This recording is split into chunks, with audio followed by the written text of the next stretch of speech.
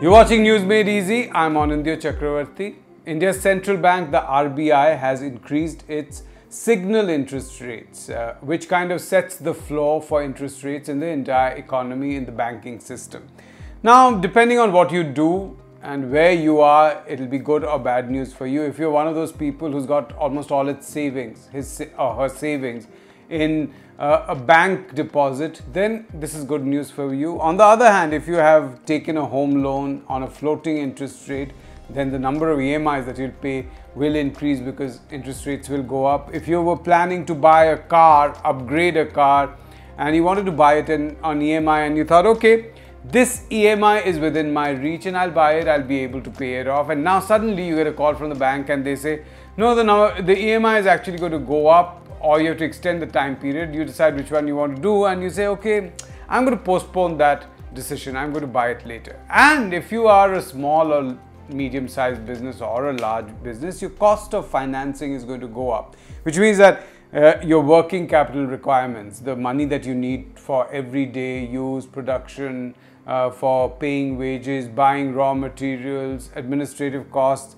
that cost is going to go up because businesses run on borrowing money and then paying it back. There's a constant back and forth that takes place in the system.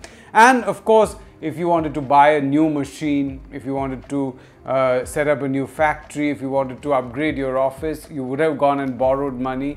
All of that is going to become more expensive. Now, why has the RBI done that? It's pretty simple. The reason that everyone's talking about is inflation. We have runaway inflation in India, and generally it is believed in textbook economics that if inflation goes up, then the best way to bring it down is to increase interest rates. Now, how can you do that? That's a bit odd. You think that what has interest rates got to do with inflation? Again, the explanation is pretty simple. Well, let's say, as I said, that the car buyer, the business owner who was going to expand, they're all going to postpone their decisions or not expand in the way they were going to, right?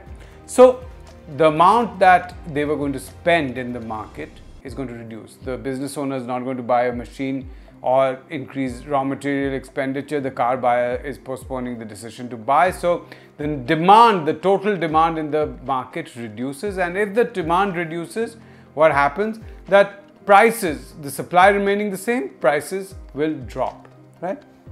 That's the first. The second reason that it is believed that when an economy is working at full employment or very high employment levels, what happens is that let's say that a business, a particular company wants to produce more. To produce more, it can buy more raw materials, but what happens about labor? Everyone is employed, so what does it have to do? It has to poach from somewhere else, right? And it will have to pay more wages. And those who want to hold on to their workers from going to another company, they'll have to raise the wages as well. When wages rise, not just the costs of those companies increase, but also another thing happens. There's more money in the hands of workers, so they spend more, production levels are more or less the same, so prices go up. In the long run, of course, supply will end up matching demand in the mainstream theory, but in the short term, prices go up. So what do? You curtail that by reducing investments. So if someone wanted to borrow money and invest and increase the demand for labor, you stop that. If companies which were borrowing heavily and expanding have to shut down because you've increased interest rates, well, that's it. So there's a trade-off in mainstream economics, which is believed that there is a point at which there is an optimization of employment where inflation is tolerable, right? People want that inflation. Beyond that, when inflation goes up, you have to reduce employment. There's no other thing that you can do. Now, they're very simple ideas, and because they're so simple, they're wrong. Let's be very clear, they're wrong. All the evidence that has come from across the world over the last so many years, since the 80s, has proved that this is wrong. This correlation between interest rates, inflation, and employment simply does not exist. It is very simple. It is wrong. It is now accepted by big bankers, by central bankers all over the world, that this monetarist theory, which had become a dogma across the world and continues to be a dogma in India, by the way, where the rest of the world is giving it up, is wrong, and it doesn't work in that way. In any case, we'd set that aside. Just think of India's inflation. In India, inflation is being caused mainly by 2 or 3 things. Number one, the cost of fuel, petrol and diesel. We can't control that.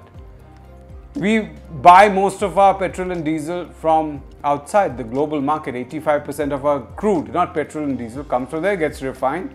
And then there's a protection given to refineries. No amount of interest rate hikes is going to change that. There is taxes being taken by governments, center and states. That's not going to change.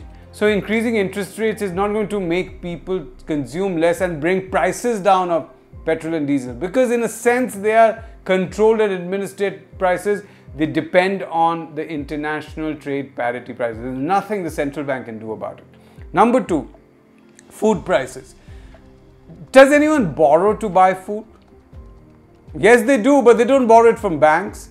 They borrow, if poor people borrow to buy food or get food, then they have to pay interest rates which have nothing to do with the formal banking system, right? Yes, there is a way in which one could argue that interest rates do affect food prices, is when big traders, big farmers, they borrow and then buy up all the grain in the market, all the pulses in the market, and store it and wait for prices to rise, or export it.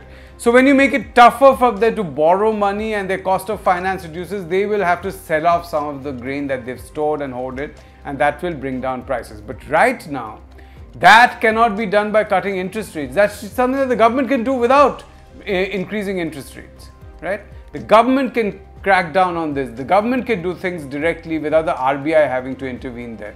So all these things, whether it is food prices, whether it is the cost of petrol and diesel, and whether it is inputs which are dependent on the global commodity prices, none of these can be controlled by increasing or reducing interest rates, right? The only thing that the RBI could possibly achieve by increasing interest rate is to reduce the exodus of foreign capital. It doesn't want to make the rupee more and more weak. It is, as you know, the weakest it has ever been against the dollar. And the dollar is likely to be strengthening over the next few months, because the interest rates in the US are going to go up. And you'll ask, why should that matter? Well, in the dollar is the global store of currency. And if in the US interest rates go up and you can earn, let's say, 2.5–3% return on dollar, it is probably better than a 6% return on rupee, because it is much more volatile. The rupee can weaken, and also, well, the markets can fluctuate and you can lose some money. So to make that differential in interest rate the same, the RBI actually increased its rates just ahead of what it thought the US Fed would do, right? So the only reason could be to keep the rupee stable against the dollar. And there's something to say about that, simply because we are net importers. We import a lot, and our exports might be boosted a little bit here and there if our rupee weakens, but it's not actually that price elastic that it'll suddenly will take over the global market if the rupee weakens. That's not going to happen, right? So since we import more than we export, a weak rupee is bad for us, and therefore the RBI might be within its rights to do that. But we really don't know why it's been done. There's not been much clarity, not much commentary from the RBI, and neither from the government, which claims to be maintaining a distance from the RBI, of course. But we'll have to wait and see what the RBI comes out to say and why it has done it, and whether there'll be more over the next few months. That's the show today. Keep watching NewsClick. Subscribe to our channel, like us, and share our video as well.